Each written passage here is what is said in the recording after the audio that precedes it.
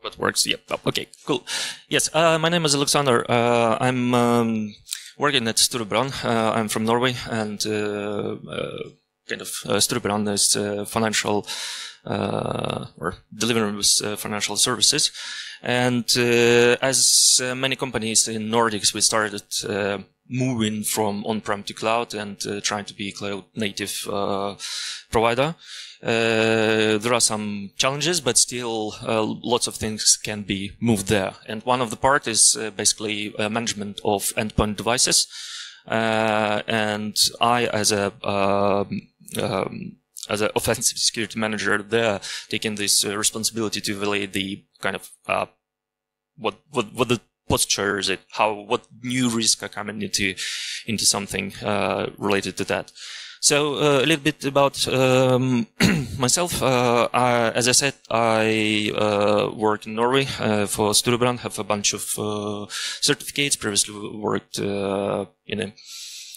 also in another service provider delivering core services with PCI DSS related stuff, and then also moved to consultancy. So I'm currently having this manager role in offensive stuff. But it's funny, you could go to LinkedIn and see about me, but it's funny to do also search yourself in ChatGPT, for example, in that case.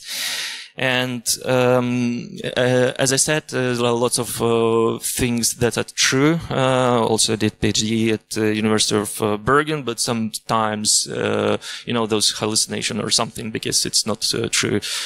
This red part that's focuses research focuses. I do not do research anymore. Basically, doing penetration testing. If you Google or do the same with Storebrand, it's an international company that's working with insurance, banking, management, and pension. This short and sweet. As I mentioned, since we're moving into cloud, this brings a lot of new challenges, right?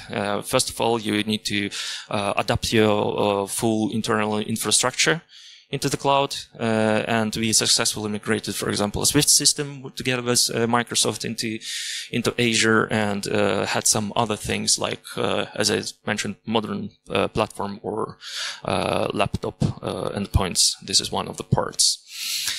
To be able to understand how does it work via Intune, we have first of all on the left side, you have a vendor that delivers hardware directly to the end user, right? The whole point that you do not go to your IT department anymore. You just get your laptop either to your private home address or to company, and then company basically gives you this as a part, and you set up your computer completely from scratch by yourself. And this is what's provided by Microsoft via Intune, and since we are on Microsoft stack, this our kind of environment where we're going to evaluate security. A little bit to you who don't know what is kill chain, it's not necessary that you could see on the internet where hackers did some sophisticated stuff and then backdoor it and so on and so forth. We also do this. This is like a kill chain number one example where you could chain several attacks into a part and achieve some flags. Flag could be, for example, getting domain admin or exfiltrate customer data or whatever you want. It could be also another flag, set it up. The whole point of our team is to build those kill chains. It's not necessarily the full chain, but small things like number 3, for example. We did a couple of steps. Then we believe that the last step is quite critical. We need to fix it regardless. We couldn't keep it until next step. So we build those things, and actually we do not even communicate with SecOps or Blue Team at that point. We just keep it until we find something that actually presents the risk. That's why it is important to understand that low risks might be a high risk if you chain with some other stuff, right? And we have seen several examples also publicly known where several low-level vulnerabilities in GitHub leads to basically compromise of the whole repository, if you like. So this is our part. And when we discovered or thinking about threats, we primarily think about kind of insider's threat, which is quite common in the world, not necessarily in Nordics because of the culture and other things, but it could be also converted into advanced persistent threats. So since we are living and doing 24/7 red teaming or offensive stuff in the company, we could emulate those APTs that live for 6 months, for example, or 1 year. Therefore, we do these small things and keep it secretly until we actually present. A little bit about environment. We use the privilege or the principle of least privilege in the company. It's definitely true. We also use Intune as a MDM, as I mentioned. We do not use ADR in default step. We tune it, and SecOps working very hard on having all things available and at maximum security. And the last but not least, requirements for compliant devices and conditional access in Microsoft ID. The last one, it seems not really related to what I'm going to talk, but if you look into maybe look, or maybe not. I hope it will work. Here we go. Yeah. So when we started looking into those new clients and how we could probably escalate privileges or make backdoors into it, we started with stupid things. We just tried to log on into our accounts through VMware. And basically, after a couple of minutes, we got access. And the problem with Microsoft stack in that specific scenario that they do not implement this by default. So by default, when you enroll a new device in association with a new user, they gives you kind of 12-hour grace time, where your device in Intune seems compliant, but in fact it's not compliant. And this is necessary to have such a feature because of, for example, BitLocker. BitLocker requires some time, like a couple of hours, to encrypt a disk, and the disk cannot be in compliance mode until it's done. Therefore, if you haven't implemented conditional access with Intune, you might come up with the same issue where you could log on into VMware. And in case of red teaming or something, which means that if you compromise one identity, you could spawn your own virtual machine somewhere in the cloud and get at least 12 hours of access to company resources, which in most cases is enough to make a little bit more persistent into for the next step. Yeah, this was kind of a demonstration that it works. When reported it was fixed, basically, we do not allow currently enrollment of devices which are not kind of pre-approved. And last theory, or not interesting part, at least from practical perspective, threat and goal. As I said previously, we are emulating APTs with physical access to PC. And the whole point or the goal is to check where the risks are with respect to MDM and report and do something with risk after that. Again, focus is kind of those small things, not the full chain, but some small steps that could help us after that. Let's do some short note about backdoor. We consider if we do this in a real world scenario, we implement something backdoor, like, I don't know, malicious driver probably would be a good example where you can install and have root capabilities for from that device after that.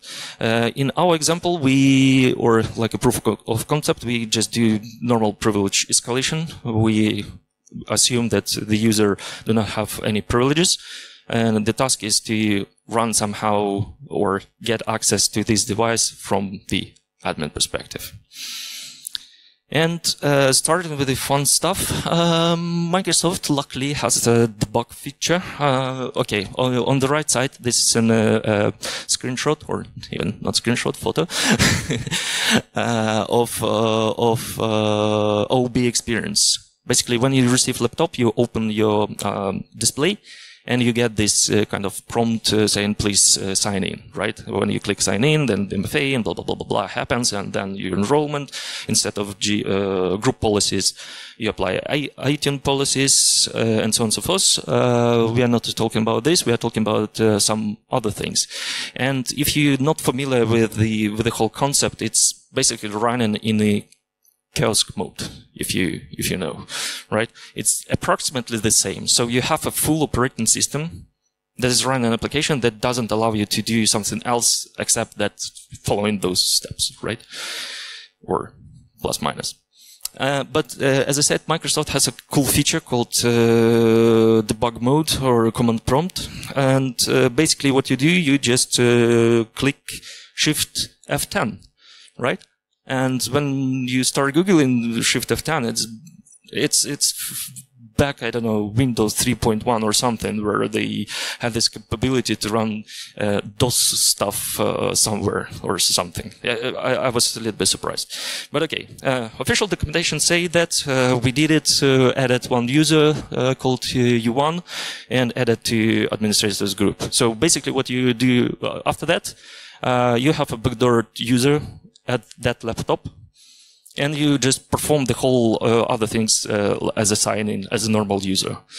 At the end, you could log on as a user to get access to corporate resources, but at the same time, you have a backdoor user 1, that have administrative privileges, and these user stay at your computer, right? At your machine. So from identity perspective or some advanced things where you steal something, it's quite difficult to get. You just need to get, I mean, if you try to do trace back, you need to go to this specific laptop and see what users are in local groups.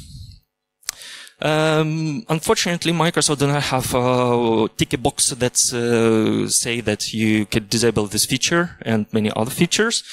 But there are lots of examples on the internet representing this stuff, like how you actually can secure your environment using from privileges escalation. And trouble with that, Microsoft do changes in own kind of stack and continuously developing Intune, and therefore on the right side this is very popular how-to manual, but it was also updated because the feature that's worked previously or 2-3 years ago doesn't work anymore, so therefore you need to do something else. And basically the whole point, you need to hack your golden image to be able to implement or disable those features. Okay, challenge accepted. If we assume that this feature is disabled, what else can we do from the offensive perspective? As I explained, this is a kind of Windows in Windows, right? So you have a normal software, and therefore all other shortcuts also would work. So in that example, for example, in the middle part, you see that we can run Task Manager. Basically with type and Control-Shift-Escape, and then also use only keyboard to be able to manipulate with the task manager. You could do Alt-Tab, right, and then basically run new CMD or run any command exactly in the task manager. So why it's called blind? Because you don't see it. Actually, you don't see it. I mean, you see it only when you do Alt-Tab between windows. This is the main kind of feature. But we still can run this. Even we implemented via Flipper. And used bat USB as a basically sequence of commands that you run, and in a couple of seconds you have the whole thing. So it takes like 5 seconds. Yeah, and at the end, as I said, you get full access to the company resources. On the left side, it say that the device is compliant.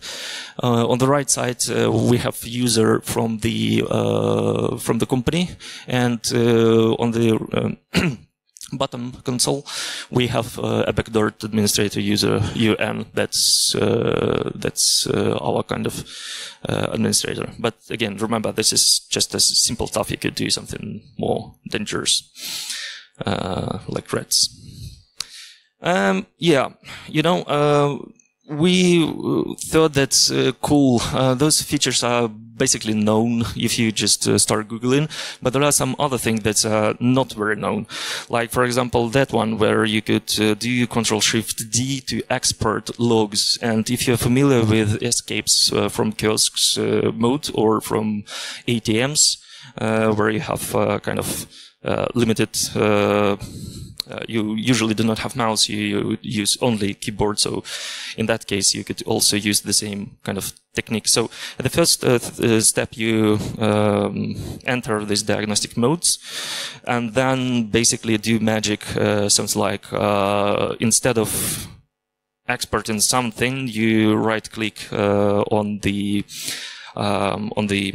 computer, and then basically say, okay, please open me window, and it opens you the full kind of Explorer. And in Explorer, you could again type task manager, and the whole things like in blind stuff will happen there as well. So basically, you bypassing this kind of limited functionality of exporting only log to actually run full commands during OOB. Yeah, and at the end, you get kind of such a feature. It's if you run it on a real machine, it still will be blind, kind of. But as I said, you could do this only with a keyboard, and yeah, we tested and it worked very well. If you look actually a little bit higher, you know, we discussed this Shift-FT, we have blind injection, this export feature. There's also one more called Control-Shift-F3, which is basically turn your computer into, or you could choose whether you would like to continue in out-of-box experience or you would like to get into audit mode. And in that case, you basically get the full screen like desktop and could do whatever you want. And since the device itself is added as trusted in Intune, you can potentially after that bypass all those conditional access which require compliant device, right? But it's cool, but we didn't stop here. We actually reported this back to our team. We discussed a lot of things, and if we try to map this into NIST CSF 2.0, we identify this a backdoor, right? From protection perspective, there are several methods to actually cope with this problem. From detection and response perspective, this is a cool part, because threat hunting on PC sets who actually do this, right? Is there anyone who monitor this? No, okay. Yeah. And also correlation with valid requests, because sometimes users need to reset PCs because of, you know, some issues or troubles with software or whatever. Yeah. Also recovery, most likely you will block the PC, and that's kind of attempted to be reset, and you probably need to do something and do investigation after that. Again, back to this, and as I said, it's cool, but we didn't stop there, because we believe that APTPs have access to internal resources. So what else can we do on top of this? We found a way, basically saying that, okay, great. Since we are having access to the, or assuming that we have an access to the machine, at least the initial one, we could potentially do something else. And since Microsoft providing BitLocker keys with Intune as a part of the user experience, so the whole point is just to simplify IT communication, especially IT support.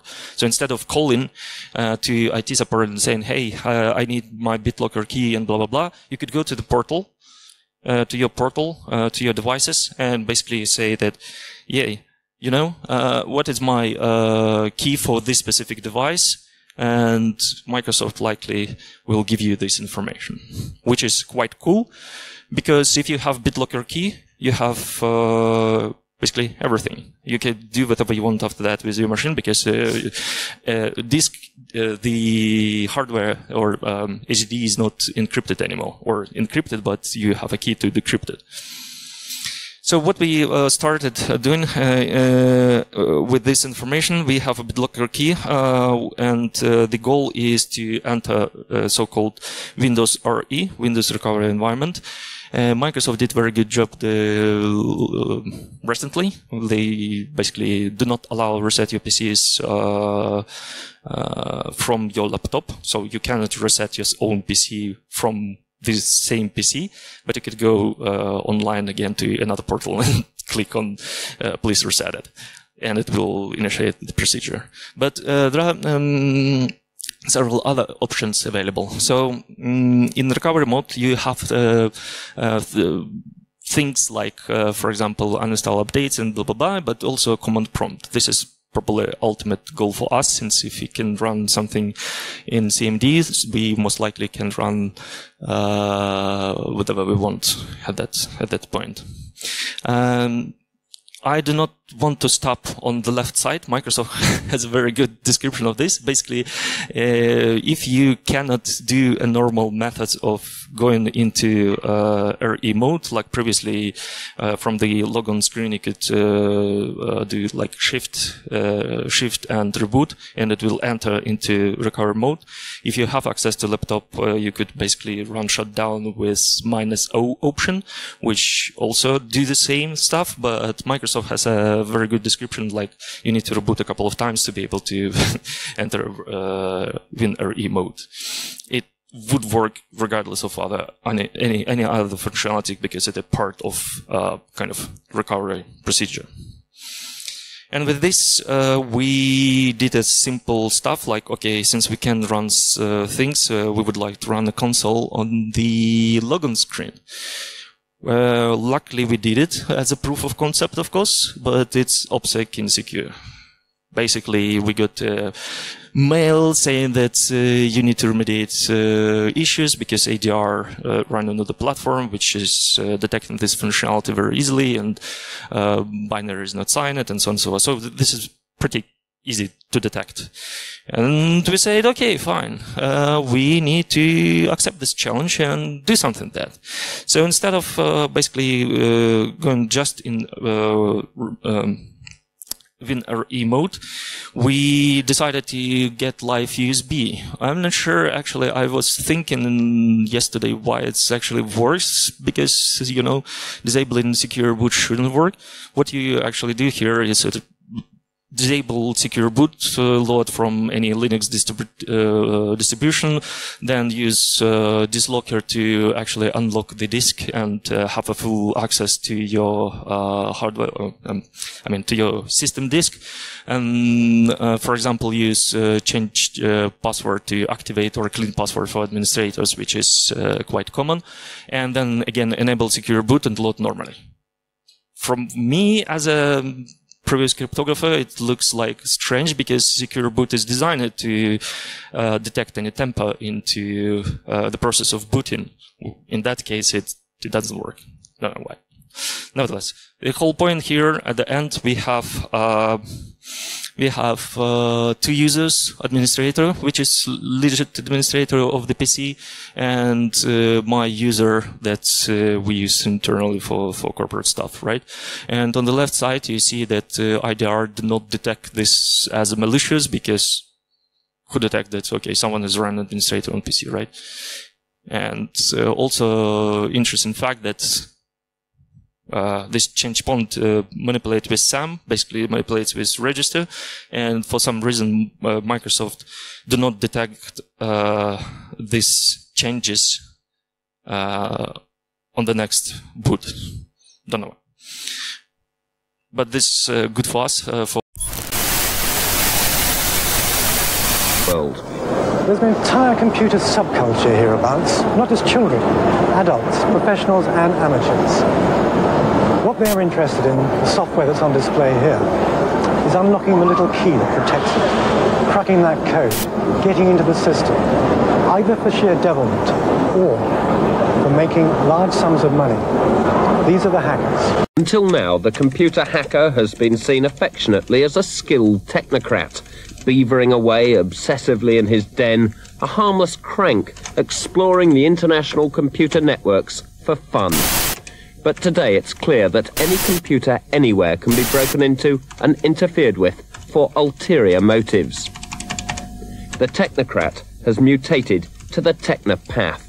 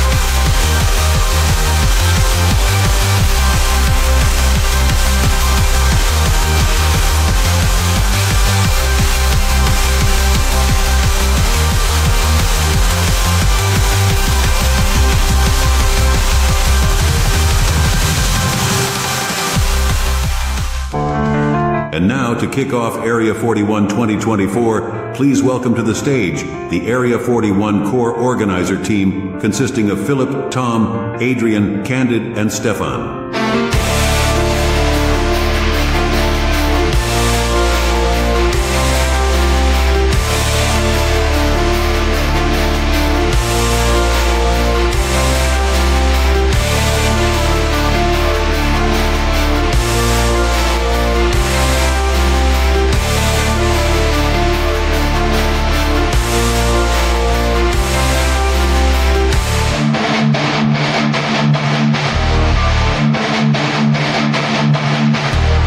Offensive part, since we can basically embed whatever we want and be undetected by IDR. If you have this advanced attack, so you at the end will have your code, and initial point or starter point would be unknown to blue team. Yeah, therefore, we discussed a little bit how to bypass out-of-box experience to have a backdoor. We also discussed a little bit on BitLocker, recovery key, and other things. But there are, when you look into a little bit higher perspective, you have a little bit more options to use. And on the right side, it's our out-of-box experience. On the left side, it's kind of emulated phishing attack with getting BitLocker key and then stealing PC as a second part, right? And then backdooring this PC, and therefore you have compliant devices with your malicious code. But there are several other options that we haven't finished yet to to test, but there are several options like connect to Wi-Fi. And when you connect to Wi-Fi, there is a huge process going there. So you could potentially embed your, first of all, proxy servers into these certificates. Like, okay, the simple scenario when you have a guest portal, right? In the guest portal, you need to type login admin, but instead of this, you could log on into something and probably abuse Explorer or Internet Explorer Edge. In that case, it would be probably the good way to say Explorer Edge to be able to escalate privileges and run malicious code. If not, then probably you could import CA certificate as a root, and then with connection to proxy servers, you could potentially read all traffic in clear text if you be able to route it somewhere in the cloud. Last but not least, Windows Hello, another feature from Microsoft, where instead of your password, you type PIN code. There are some possibilities to enhance this, but in practice, what I've seen as a consultant and also in other companies, companies usually prefer something like 6 to 8 digits. And this is basically open your laptop. And recent changes into the whole processes leads to the feature that when you enter this code, you actually open basically a certificate that's stored on your laptop. And this certificate is a valid authentication credentials to whatever you want. So basically, if you got this PIN code, you can access whatever you want, also bypass MFA, because the same code can be used there, right? And coming back to BitLocker and other things, so you basically get access to the whole thing that we discussed previously. And that's why you probably might interested in why this elephant there. The whole point is that our recommendations to the password previously was to have some strange phrase instead of using something like StudioBrown123 as a password. Please use some meaningful stuff, and it would be useful for you, like a blue elephant drone-free dancing right on the roof of the building, which is quite easy to memorize, but from attacking perspective, it's quite difficult to hack it or crack it, if it would be a case. But in case of pins, it doesn't make sense. So the whole things and conclusions back from that, basically, it's not a new feature. It's just a summarized and extended a little bit functionality. But back 2020, Microsoft said that this is not a security feature. It's by design, and we do not believe so. Nevertheless, it depends on how do you evaluate your threat actors. If you think that it is, then okay. From the blue team perspective, or what you could do in your company as to improve security, actually do not think about protection. It's quite difficult to protect about from getting out of OB, but rather I would say that you need to spend like 20% effort with respect to Pareto principle on detection and response capabilities. If you can detect those things and think a little bit globally how you could actually detect undetectable, put like that, because ADR doesn't work, what you could do after that. Yeah, this is the challenge that we work with in the Purple team setup. Thank you.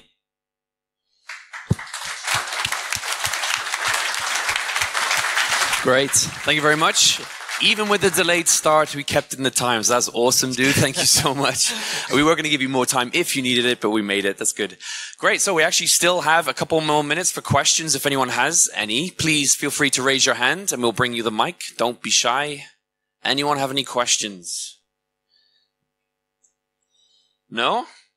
One. Come on, let's go. Give me 1 sec.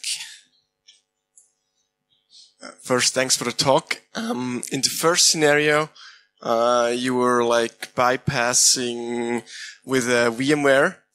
So there was the thing that the 12 hours window where the device is compliant, and you abused it because you created like a new, or you registered a new computer and it's anyway compliant, and then you used VMware to log in, right? Correct. Okay, thanks. And this is by default also. It's, I mean, if you think about this a little bit from Blue perspective, so you probably need to restrict the number of devices that user can register, right? By default, I guess it's 10 or something. It's also coming from legacy stuff.